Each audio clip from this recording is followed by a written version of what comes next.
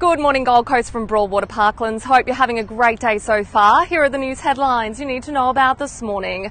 The Foreign Minister says the federal government is implementing a cautious response to the escalating tensions between the Ukraine and Russia after issuing a do not travel warning. Australians are being urged to leave the Ukraine immediately.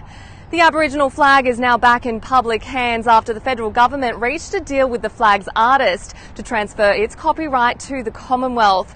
And join in on the fun at the City of Gold Coast Australia Day celebrations here at Broadwater Parklands tomorrow. The alcohol-free, family-friendly event will kick off at 4 p.m. with food trucks, fireworks and Hot Tomatoes Moira and Big Trev broadcasting live. To the weather, we're in for a partly cloudy day. There is a medium chance of showers as we head for a top of 29 degrees. Similar conditions for Australia Day tomorrow. To find out more, head to mygc.com.au and of course don't forget to tune in to 1029 Hot Tomato. Have a great day.